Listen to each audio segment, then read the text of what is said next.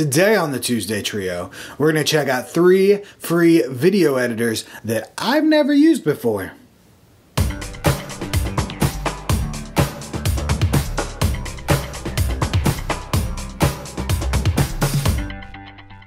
Usually on the Tuesday Trio, I give you a list of resources that I like to use.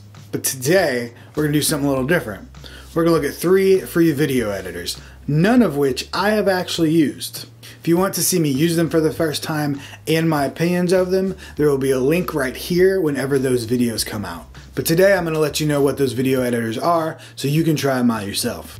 Make it so. So the first of our 3 editors today is Lightworks. Again, I will be using these all for the first time later in a live stream. So right now we're just kind of taking a first look at them. So this is Lightworks. We'll create a new project here. And there we go. Right now we're in the audio tab. Looks like there's a log tab, edit tab. I assume this is where you spend most of your time. I believe this is where this is the browser where the clips go. This is our viewer, and this is our timeline down here. Looks pretty similar to a lot of editors I've used. Other than the tabs, that one's different. We have a video FX tab here. Then we also have an audio tab. Looks like you can do some more intense audio editing, like hum removal and such, so that's interesting. That'll be fun to play with. So that is Lightworks.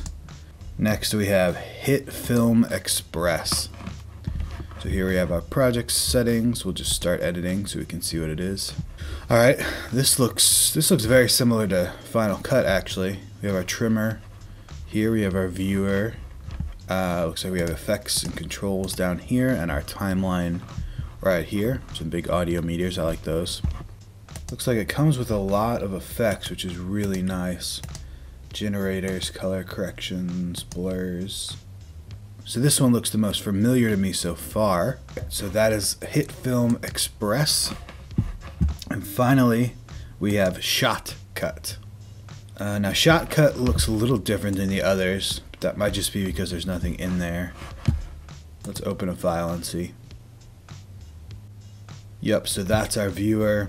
Here's kind of an inspector over here, and then I believe this bottom part is our timeline. I am excited to try this one out as well. Again, I have not actually used any of these yet. I thought it would be fun to use them for the first time on a live stream, so you guys can see me kind of bumble around the software for the first time. There we go.